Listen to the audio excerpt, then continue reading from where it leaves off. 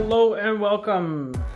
How's it going, everyone? My name is Dan, and in today's video I want to take a look at my Samsung F400 SG8 F400 actually, which is a Bang & Olufsen phone. You can take a look here. I bought it boxed. I bought this for only 20 bucks plus shipping, and it's a phone I wanted for a long time. These phones were pretty expensive back in the day. They're pretty hard to find, and I was really lucky to find one for a decent price, to find one in general, to be honest. And yeah, let's take a quick look here on the box. We see it has 900, 1800, 1900 megahertz bands plus 2.1 gigahertz. Dual slide with dual speaker, 2.2 inch, 262,000 color QVGA TFT LCD, free microSD card, it has 1 gig FM radio and a 3.5 audio jack, background music, and a 3 megapixel camera with autofocus. That's about it on the box. See, the box is it's a little bit damaged, but it's of course an old box, just like it's an old phone. The stuff is from 2008. So I think the phone was about 300 euros back in the day, or plus 300, somewhere between 300 and 350. I don't know exactly, but I know that 20 bucks is a good deal anyways, since these are pretty hard to find. So I'm gonna put this away real quick. We're gonna take a look at what's in the box. We have the warranty card, and the user manual is in the box. So we have a USB cable here. It has USB 2.0. Yeah, proprietary part. It comes with this adapter. It's a 3.5 port adapter, so you could basically just put every single headphone you got in here. It has a button here that's probably just used for pausing and playing and skipping to another song. I don't see any volume buttons on here.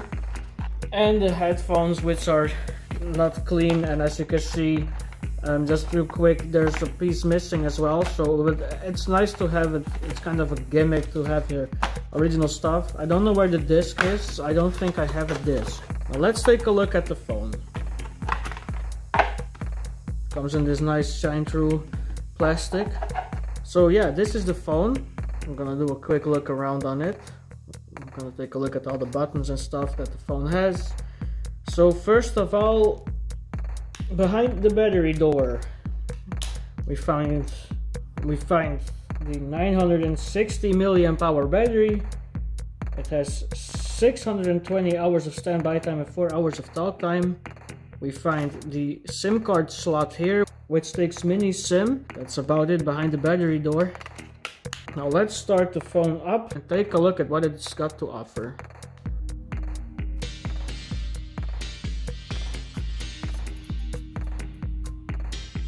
I like how it has a music style intro when it boots up. Alright, let's just go ahead and take a look at the phone. Now it's on. We can do that pretty well. The dimensions of the phone is 103.2 by 48.2 by 16.9 millimeters, or 4.06 inches by 1.90 by 0.67 inches. On the front of the device, we find the 2.2 inch TFT screen, which is a 240 by 320 pixels display with a pixel density of 182 pixels per inch. The button array, we find the menu key, the return key, the call or pick up button, the hang up and power button, and the D-pad, which is pretty interesting because the D-pad both rotates like this, but you can also press the individual buttons. So if we go into the menu, you can see I can rotate like a vinyl, like a DJ disc, and actually go ahead and use the regular old D-pad as well. So it's pretty multifunctional. We can see the rotating D-pad in action here. To scroll and to select, you actually use the D-pad buttons. So it's pretty cool how that works on this phone. The keyboard is also something that I like on this phone. It has purple keys. Purple is one of my favorite colors. Purple, silver, and black. It's a perfect combination in my opinion. So we find the button here for video calls, which also gives us access to the front-facing camera, which doesn't usually work in the camera app itself. Here we have app switcher, And we have the C here to remove input from the predictive text and texting in general. The buttons here, pretty easy to press, and that's on the front of the phone, of course. Sliding it the other way reveals our dual speaker array. We will go into that later. On the left hand side we find the volume rockers, the microSD card slot. There's no microSD card in here. It allows you to upgrade the internal memory of 24 megabytes up to 2 gigs. On the right hand side we find the charging port and USB 2.0 port / additional headphone adapter. We find a music player shortcut, and we find a camera shortcut. So holding that down gives us access to the camera. On the bottom of the device we find a microphone, and on the top of the device we find a 3.5mm headphone jack and an attachment for a card. This phone technically has 2 headphone jacks, and most modern phones don't. It's kinda, and most modern phones don't even have one. It has the Bluetooth here, a photo editor, notes, tasks, a speech recorder, a world clock, a calculator, a currency converter, a timer, a stopwatch, an RSS reader. So this is an RSS reader which is used to scan an article, and it will give you different sources to read said article. And then the most sophisticated thing on this entire phone, it's a feature phone, but this phone also has music recognition. That's something out of this world. Press this thing, and you need an internet connection to do so. You have a song on the radio, you open this, recognize a song, and here's like this is actually used, as you can see, for Resurrection by PPK. So it has a working song recognition app built into the phone. So it has a couple games: Asphalt 2, Mini Golf Las Vegas, Paris Hilton's Diamond Quest, and Tetris Mania. So it has 4 games. You can also install games from the internet. It has a dedicated internet browser as well. Now let's get into the most interesting part of this phone, and that's its media players. So here we have the FM radio. It needs a headphone to work. We have the video player. Something here, I don't know what it is. Oh great. Okay, we're not gonna talk about that.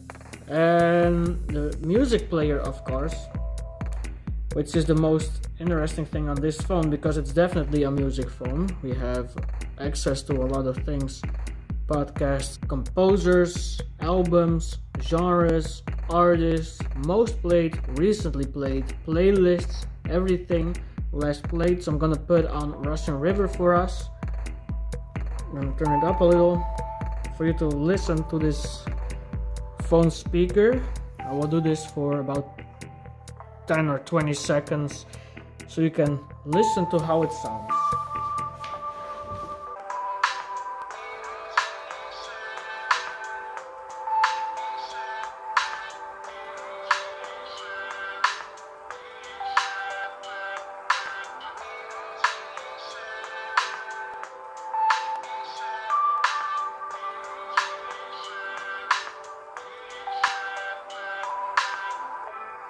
So that's the music player, and if you rotate the D-pad like a fiddle, a DJ fiddle, you can actually go ahead and shuffle through the song to go to a favorable part or go back. We got a couple of things you can repeat. You can shuffle the songs, open a playlist, set it as ringtone, rate the song, take a look at the details, and there's some more settings. So we probably have effects here. We can change the equalizer, we can actually fade it. It has visualizations. We can change the visualizations between 3 types. So here we have an equalizer. This is an equalizer with an album cover, and this is just an album cover. Now I like the second one the most, and if we slide the phone up into the phone itself, sliding it up or closing it will leave us with the usable phone. Sliding it down gives us the media. So that's pretty much how it goes. And I'm gonna end the video for today. This was my video of my Samsung F400. I hope you enjoyed this video, and if you did, don't forget to leave a like, leave a comment, and if you're new to my channel and don't want to miss out on any content like this in the future, don't forget to subscribe. Now, if you have a suggestion for a phone that you want me to cover, let me know in the comment section below, because I have over 300 phones that I can cover, and if I haven't already covered it, let me know in the comment section below and I will make a video on it for you. With that being said, thank you for watching this video, and see you all later. Peace out.